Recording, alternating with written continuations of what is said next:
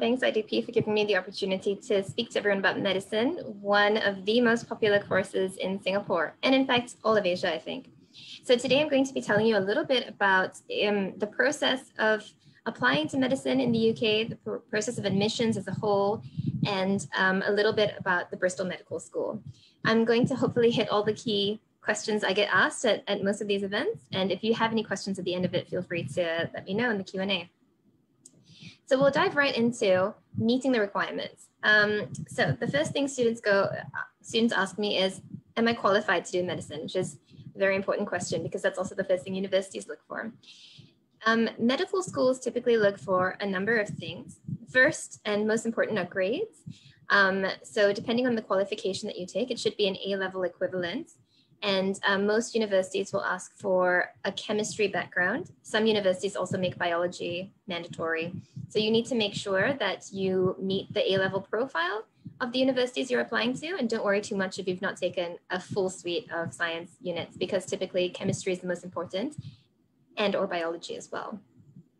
O-levels or GCSEs, IGCSEs, 10th standard, whatever version of O-levels you've taken are usually looked at as evidence of your numeracy and literacy abilities. So we'll want to see in most cases that you have A's in your O-level maths and English, except where you've done something like IB, where you'll take maths and English at a higher level anyway. So basically, universities want to make sure that medical applicants have got a strong academic profile throughout their history of education. So that's the first thing we'll look at. The UCAT, sorry, not UKCAT, UCAT or BMAT are additional tests that are required of all UK medical schools. They'll ask you for one or the other, and these are basically online tests that are usually taken at test centers, but I think this year the online testing has allowed students to take it from home as well.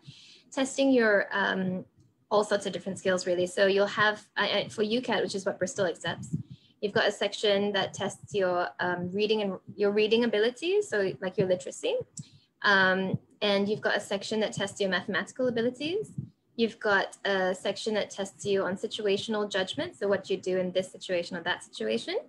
So it's very comprehensive, and what I've been told by students is the hardest part of the UCAT test is that it is timed. So you need to answer tons of questions in a very short amount of time with a very short break in between before you go into the next set of questions. So I find that in terms of UCAT prep, most students like to do a few tests or sample tests, practice tests, before they hit the real test, because you can only take it once in an academic year. So you want to make sure that you get a high score. It's for UCAT, it's tested out of 3,600, and a good score for Bristol in a normal year is about 2,700 or so.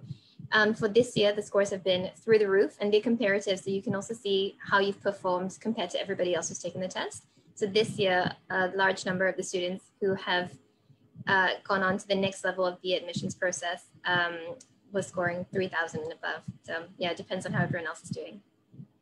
Work experience is strongly recommended for medicine, mostly because so many people have it. And the interesting thing about work experience is it's not what you might think. So a lot of students get work experience shadowing doctors. And then this year, there's a lot of panic about, well, I can't shadow a doctor this year because I'm not allowed. But actually, universities are looking for any kind of work experience that shows that you've got the skills that are needed, that are relevant to being a doctor. So for Bristol, our admissions tutor for medicines actually said that they really like having applicants who've had work experience at McDonald's, because you learn how to deal with difficult customers or clients. You learn about time management, how to like, you work in shifts a lot of the time in McDonald's, and so you work in shifts at a hospital as well. So there's just, there are a lot of parallels between different types of jobs and medicine. And what you want to do is make sure that you've had some amount of work experience that you can relate to medicine in one way or another, that you can relate to the skills that are relevant to medicine. So even if it's not in a healthcare setting, it still could count. Your personal statement is important as well, because the personal statement is a differentiating factor to your application, where all the other students will have A's in all their subjects and a high UCAT score and things like that. Your personal statement tells us about your hobbies, your interests, who you are as a person outside of academia. And that can be really useful because that is a place to tell us about your soft skills. So you're fluent in 6 languages, or you play the violin, or anything unique or special about you. Take note as well that universities across the UK have got different age limits. So at Bristol, for example, we firmly need students to have turned 18 by the 1st of October, the year that they want to come in. Some universities will allow students to come in when they're 17. Some might have this 18 and above limit. And the reason for that is usually you need to be 18 and above to get an NHS pass. And a university like Bristol that has early patient contact will ask you to be 18 so you can get that NHS pass right from your first year. So make sure you meet the requirements. You'll also be thinking, well, where am I going to apply? So some students might go for this first to make sure you meet the requirements, but yeah, don't worry, this is not like a hard and fast rule. So the things to consider when you're looking at universities to apply to, first of all, Singapore recognizes hardly any UK universities. Only 16 of them are on the list that's done by the Singapore Medical Council. So make sure that the universities you're applying for are there, because you might want to work at home. So make sure it's open to you. The number of spaces. There are quotas for international students to study medicine in the UK. Every university's got a limit. At Bristol, it's 20 places. In other universities, it might be up to like 40 something. In some universities, it might be like 10. So you want to make sure that you know where you're applying to and you know what your odds are of getting in. Which location? As you know, the UK has 4 countries actually. I'm not actually sure if Northern Ireland, I think Northern Ireland probably does have medical programs as well, but the other countries, England, Wales, and Scotland, vary in terms of culture and cost of living, and the degree structures as well might differ. Their medical systems, it's all covered by the NHS, but there may be slight differences. So make sure you know where your university is based and make sure you know if you like the place that it's going to be based. Some universities have got city campuses like Bristol, and some have got closed campuses. So the location actually is really important because you'll be spending a lot of time in that city.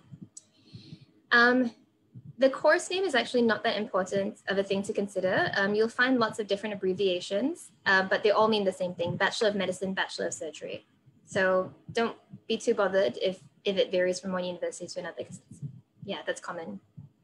The course structure. So the UK has got a lot of complicated differences between universities. The main thing to know is the standard medical degree takes 5 years.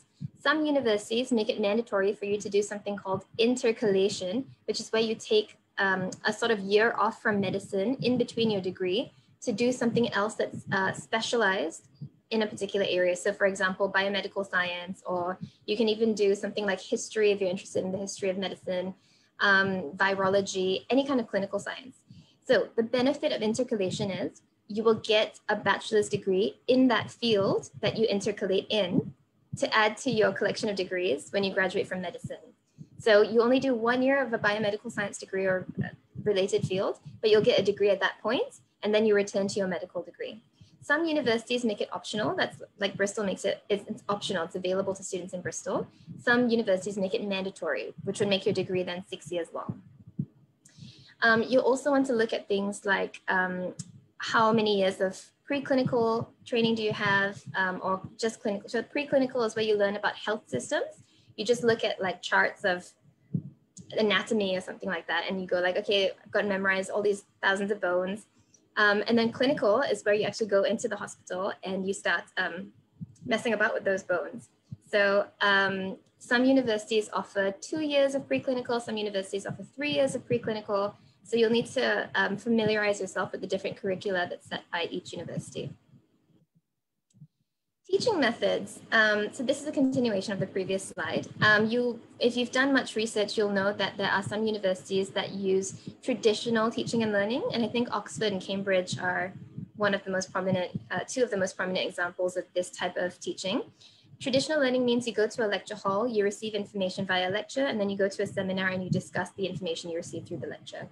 Problem-based learning is a little bit more interactive and a little bit more, I guess, modern. And it's offered by loads of other universities, So that would be 100% problem-based learning, where you learn about medicine through looking at real-life cases and then trying to figure out how to solve them. And it's similar to case-based learning as well. So problem-based learning gives you a problem that may or may not be real. Case-based learning looks at mostly real-life cases.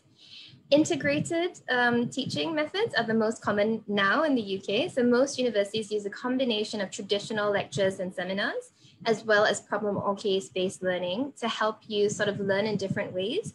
The reality of medicine is that you have to think on your feet a lot when you're actually in practice. And so problem and case-based learning help you do that. They help you gather facts about a patient and then present a diagnosis. And the good thing is that you'll be with a group of people. So different people will have different opinions, and you'll get to sort of figure out how to think in a more broad way, basically. Last thing to consider is the fee structure. So universities can have fees in one of two ways.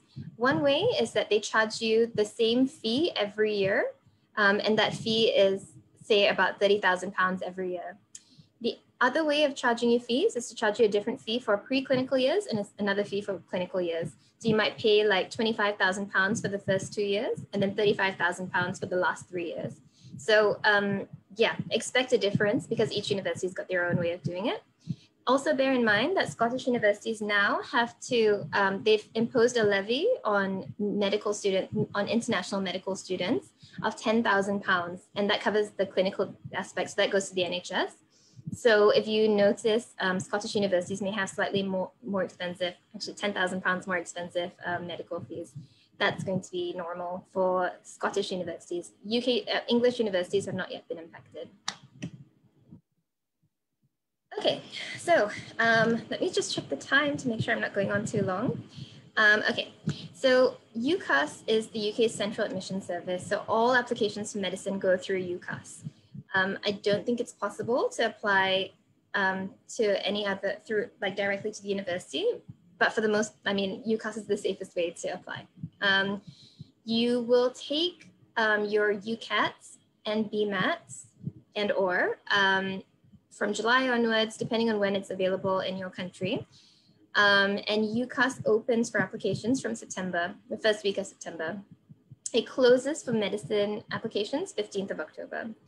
On UCAS, most students are allowed to have 5 choices. Medicine students are allowed to have 4 medicine choices and 1 non-medicine choice. So most students go for something associated to health sciences, well, it depends. So biomedical science is a popular one. Some students go for psychology or biochemistry, other types of life sciences. And if you are going for national service, it is pretty common for Bristol anyway to have NS men who apply at the point, they apply over several years. They apply in their first year of NS and the second year of NS. Bristol does allow deferrals, but if you want to defer for 2 years, then it's based on a case-by-case kind of situation. So we'll see if we can give you a place 2 years down the road, but most of the time we ask students to apply no more than 2 years before they want to come so that you can only defer for 1 year. Basically, deferral is an option. You can choose to have it go through your whole application process 1 year before you actually plan to enter university. For example, a student who's applied in September 2020 can choose to come to university in September 2021. If he wants to come to university in September 2022, then it's case by case. But for 2021, it's fine. Yeah, and you'll need to check on this with each university to see what they do allow. There's no real problem with applying several years in a go. So if you don't get in the first year you apply, feel free to apply again. Some things will have to change, so your UCAT score changing could make a big difference. So resources, I guess this is how to find out more information about different university courses. Go through their websites. Their websites are super comprehensive. They're very up to date. Each university has got so many different little details that will matter to you as an applicant. So go through the university's website, as well as their admission statement, which is usually a document produced by the admissions office with the school in question that tells you all about what they're looking for in admissions, what the interview process is like, what they're looking for in a personal statement. It's very comprehensive. So have a look around for this document. It might be called different things in different universities. I cannot recommend the Singapore Medical Society of the UK enough, mostly because it consists of students who successfully gotten into the course. So really good network of students who have made it through and can tell you about their experience making it through. And they also have virtual and in-person events in Singapore during the summertime.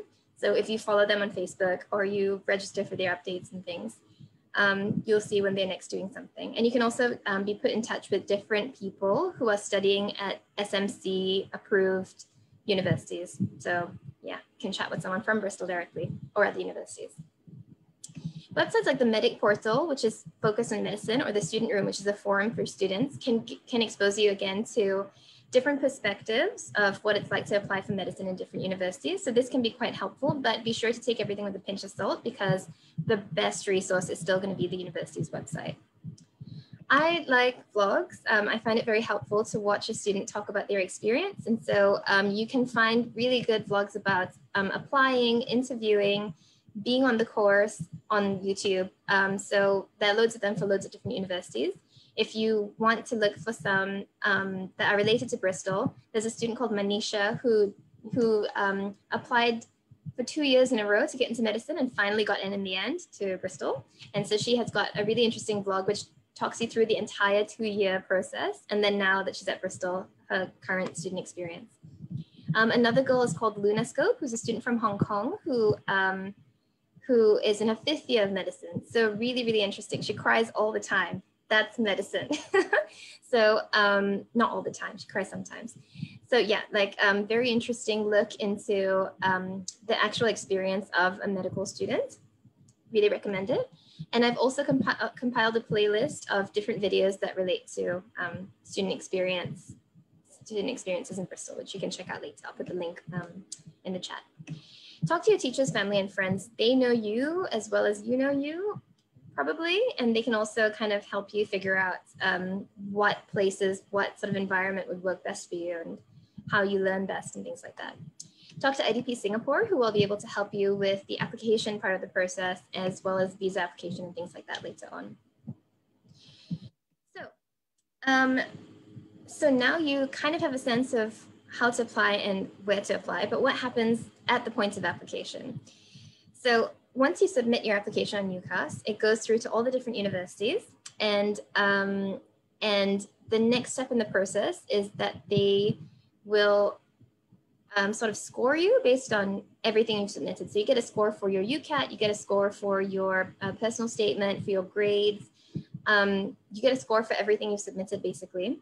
And the higher your score is overall, depending on the weighting that universities place on different elements of the application. At Bristol, we give a very high weighting to UCAT. So typically, the students who are invited to interview first are the ones who've got the sky-high UCAT score. Yeah, but again, universities will vary throughout the UK. So once they score you, they will categorize you into interview, hold, or reject. So if you're an interview or reject, typically you hear from the university first. Rejections are given out quickly to students who are definitely not going to make it, who are not in the top 50% or so of performing students, because it's just the way it works because of the volume of applications we get. So that will usually happen in the first couple of months after you apply. And the same for interviews. So depending on whether the interviews, how the interviews are delivered, we start to issue interview invitations as early as October. And when interviews are held in person, in normal non-COVID years, they take place from November onwards. So these two statuses, interview and reject, you'll find out about them fairly soon. Hold is the one that's the most painful because you basically won't hear from us until you fall into interview or reject categories. So you've just got to wait patiently, and you can be in there for quite a long time, so really got to be patient. So I was saying interviews are carried out from October to March, and yeah, you may move between categories within this period. You can't go from reject to hold or interview though. So once you're rejected, that's a final decision. And you must go to the interview to be given an offer to the university. So if you haven't been given an interview, there is absolutely no chance of you getting an offer. If you have been for an interview, but you are put on hold, that means that you may be given an offer pretty late in the cycle, only if someone else drops out and their spot's given to you. In terms of interviews, so in a normal year, most universities, or a lot of the top universities, will have interviews in the UK. Some also have them in Singapore, but it's it usually means that it's a physical interview. You need to go to a place and someone will ask you questions, or they might test you on different things. It's in person, face to face. For 2021 though, most universities have had to hold online only interviews. And so for students applying for next year's entry, it remains to be seen whether or not you'll get in-person or online interviews. But the actual content of the interviews shouldn't change too much. And no matter what, home and international students will have the same interview experience as much as possible. So if home students are given in-person interviews, then international students will be expected to, we'll find a way of giving them in-person interviews in a country in their region. Yeah. So your interview may consist of MMIs, multiple mini interviews, where you go from station to station and you spend like 5 or 6 minutes at each station being tested on different skills and abilities. So a common MMI station is where they ask you to make a decision about, you've got to do a liver transplant, and the people who are eligible for the liver transplant are an old person, a drug addict, and then some other situations. And you have to make an ethical decision about who to give it to and why. So it's one of those types of tests that has no right or wrong answer. The examiners, the interviewers just want to see your train of thought to understand how you think and how you work. You might be given challenges that are more about dexterity. You might be tested on your knowledge of biology or of human conditions. So it can vary again, and it's all kept extremely confidential. So you won't really find much specific information about university interview questions online because it's not allowed. So just try and I guess watch as many of those experience blogs as you can, so that you can like learn about how these students prepared and then just try and emulate that. And also just go in with an open mind, just be genuine so that you feel confident enough to, if someone asks you a question, you think about it and you give them your answer. That's the best way to go through an interview. So other universities may have a panel interview where you sit down and they sit down and they just ask you questions about the most common one, why do you want to do medicine? And then they might refer to your personal statement as well. So you say that you've worked in this hospital or in this call center for 6 months. What was the most important thing you learned, or what was the most important thing you achieved, like stuff like that. So a panel interview is fairly straightforward because it just feels like an interview, a standard interview. So now I hope that's given you some insight into the admissions part or the pre-offer bits of applying to medicine. Now the aftermath. So only 2 things are possible when you apply for medicine. First, the happiest possibility. Congratulations, you've received an offer, and you'll see that on your UCAS email, and you'll see messages on your UCAS portal as well. Offers are issued pretty slowly for medicine because it takes a while to get through all of the interviews. So you might be interviewed in November and have to wait until May to find out if you got an offer or not. So don't stress out about it, just wait. You can contact the university to find out if they can give you an earlier decision. But if they're not ready to make that decision yet, then it might be a negative decision. So just have a think about it. Some offers can be issued pretty early though. If you do really well in your interview, sometimes you can receive an offer within a month from that. So it varies. If you have applied with achieved results, you can get an unconditional offer. If you're applying with predicted results, you'll be given a conditional offer. So the really important thing at that point is to make sure you meet the conditions that are stated on your offer, because there'll be a whole lot of reserve students who will be after your seat if you don't meet the conditions of your offer.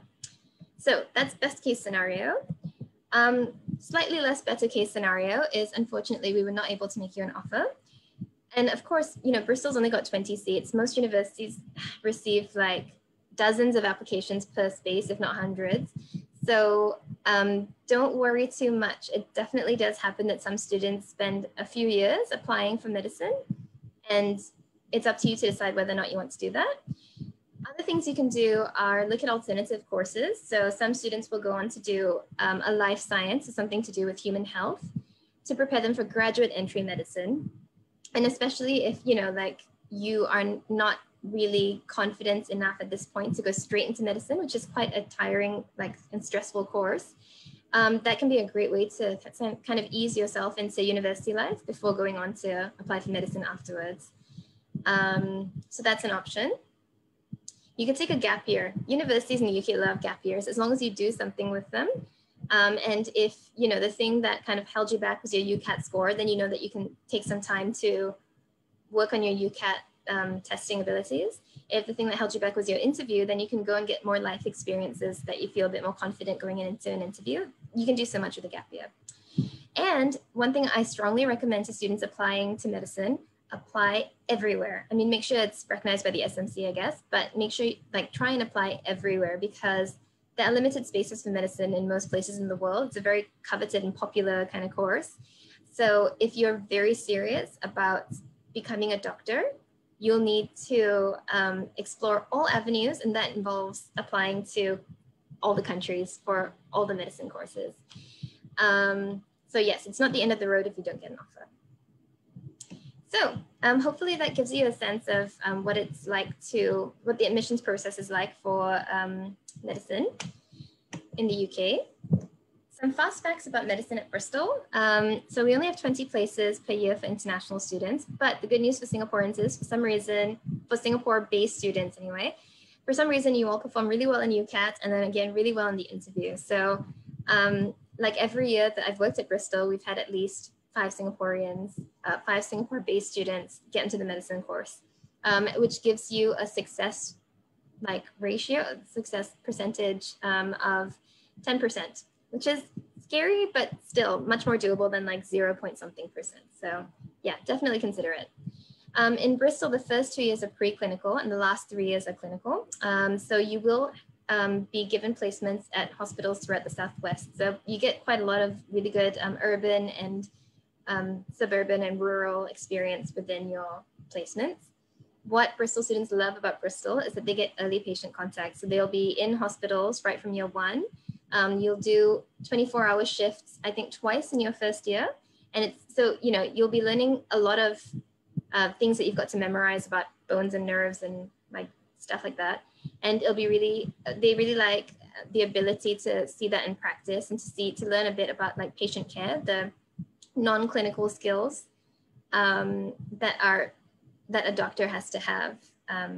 Yeah, so the early patient contact is definitely one of the highlights of our medical degree. It's also really holistic. So if you're the sort of person who is creative, Bristol's a great place to study medicine, because in order to sort of expand your thinking and your work on your emotional skills, there are elements of art and music that are embedded in the course. So I think one of the things you have to do in your first year is write a medical song, perform to the tune of some popular song about how you feel about medicine. There's a lot of, I guess, emotional management that is embedded into the course to help you sort of learn how to cope with the experience of doing a medical degree and then being a doctor. The support for applying to NHS placement. So whether or not you get placed in the NHS depends on the number of points you've achieved at the end of your degree, which then again are based on how you perform in the last few years of your degree. So the university provides support for students who are looking for placements and sort of guidance on where you can apply to placements in the UK for, if that's what you're after. And also it's a very social school. So there's lots of events that are to do with so socials like balls and proms and things, and then also baking and sports and dances and things, or classes that you can take with the medicine student community.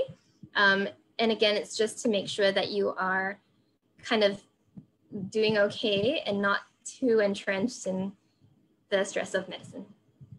So I think that's it for me. All the best to all of you. Hope you're still listening, and all the best for your applications to medicine, and then, all the stuff that comes after that. It is challenging, but if you really are into the field, hopefully it'll all be worth it at the end of the day.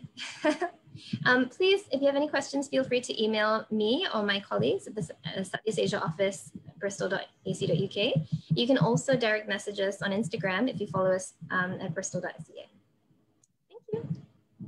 Thank you, Sumithra. That was really hilarious. I don't know if you guys were picked up on all your the nuances, but it was hilarious. Thank you so much, Sumita. I was laughing so hard. Thank you so much as well, of course, for the in-depth insight and all the advice for our students into the admissions process, particularly for medicine and what to expect. And even with the post UCAS application stage of it, yes, there's a lot of waiting. Yes, it's super competitive.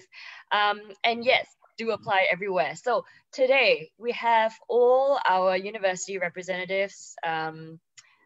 Today, all come from UK, Canada, and Ireland over in our main virtual fair. And even with the seminars, we all feature like representatives from these three countries today. And tomorrow we'll have Australia and New Zealand. But if you've got any questions about Australia and New Zealand medical schools, all you have to do is hop onto the link in our main chat and speak to our counselors in the counseling room, and they'll guide you through that. IDP actually holds a lot of course specific events as well. We actually just had a study medicine and dentistry event last Saturday, complete with test preparation information and an insight with our current students and recent medical graduates from the Singapore Medical Society of Australia and New Zealand. So it's great knowing that we've got a similar society for the UK. And keep in contact with us, follow us on our socials, keep in contact with your counselors to stay tuned for such an initiative if we do one for the UK. Right. So we're running a little bit